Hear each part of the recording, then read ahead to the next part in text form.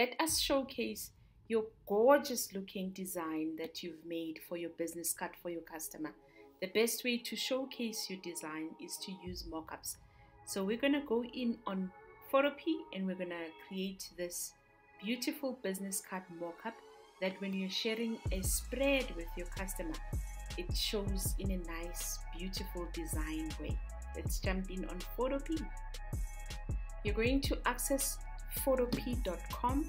It is available on the app. However, it works much nicer online because it's an online editor. I am using the free version, so it's not a paid version. As you can see, there's ads on the tool. Once you land on the main page, you're going to click where it says PSD Templates and you're going to look for mockups. So you're going to select mockups and then you're going to look for this one that says floating business card 3D mockup. And on the actual mockup itself, you're going to click where it says Photopea with the link, and it opens up a link of the business card mockup that you could place, and it opens the layers where you could place your business card that you've designed, the back as well as the front. Okay, the other way around, the front as well as the back. When you scroll down, you're also going to change the background to suit the actual design and the color scheme that you're running with for the client that you've designed for. So we're going to start with the front. You're going to double click where it says place the copy. This is the front copy of your design, and then you're going to hide the text. You're going to go file, open and place to go find your actual design that you've created.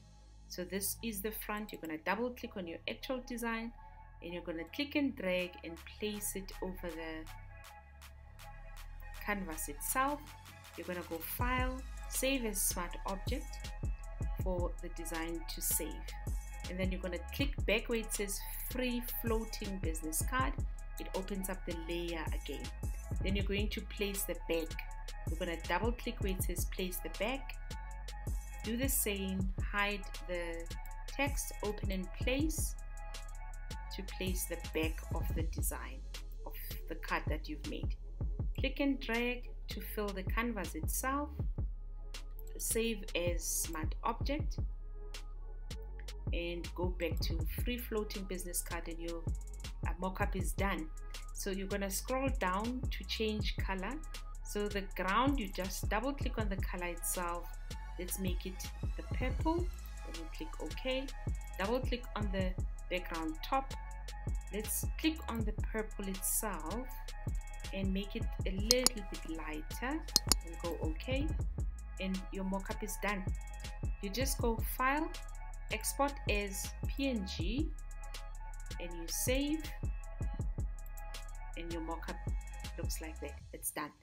So the next video that you could watch is how to create this actual design for the business card. I've put a link for you on the description below as well on the screen. I'll see you next time.